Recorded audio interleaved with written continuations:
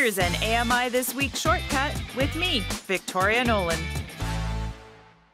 Here's part 3 of our CNIB's Employment Skills Bootcamp, Budgeting.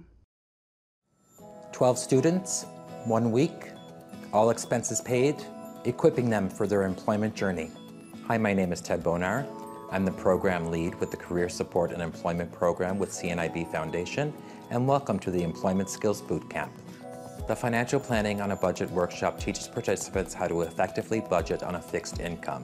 This class is important because it gives practical tools on how to work within a very limited budget.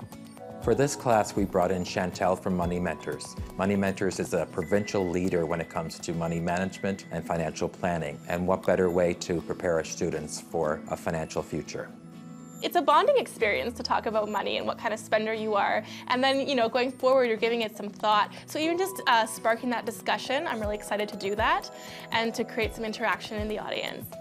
We find that our average client, 30 to 40% of their money is unaccounted for. What that means is they sit down, they answer a ton of questions, and then they are normally quite shocked to see how much they are spending and what their monthly budget is. When we're talking about budgeting, we have to think about what our behavioral factors would be. So what is our current relationship with money? Are we an impulsive spender? Are we an emotional spender? What is our income? What are all the sources in which we receive our money, and what is the timeline? So kind of figuring out where your money is coming in and where it's going. Obviously, you have to track your expenses. So we have monthly expenses, annual and daily.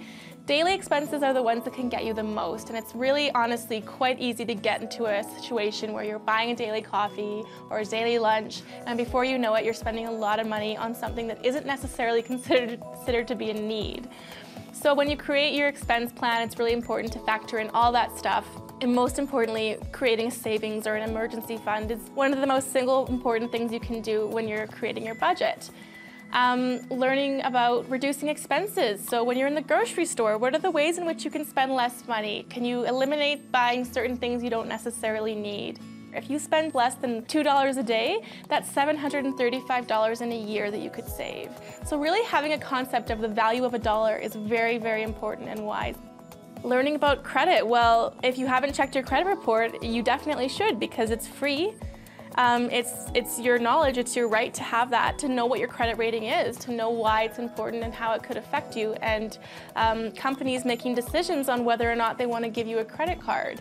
What's a credit score and how is it different? Well, a credit score is much more unique to you. It's based on a lot of different factors, where a credit rating is simply just, are you repaying your stuff on time? Anyone can get their credit report simply by going online to one of the 2 major credit bureaus in the country. We have TransUnion and Equifax. You can go onto either website, fill out a credit bureau request form. You can send it online and receive your credit report right away for an extra fee, or you can send it through the physical mail and it will come to you in, I think, 2 to 4 business weeks, and that would be free. Or you can come to Money Mentors and we can help you get your credit report. We have 13 different online courses on our website. They're really great. They range from budgeting bootcamp, tackle your debt, credit ratings, surviving a layoff. They are all audible, and they only take about 1 to 2 hours to complete. There are many other organizations across the country that would be willing to help, connect you with resources and referrals, and give you advice and knowledge.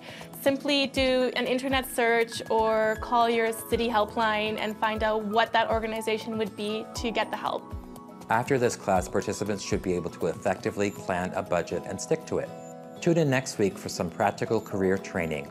If people want to learn more, they can reach out to us at CNIB by logging onto our website at cnib.ca or visiting ami.ca.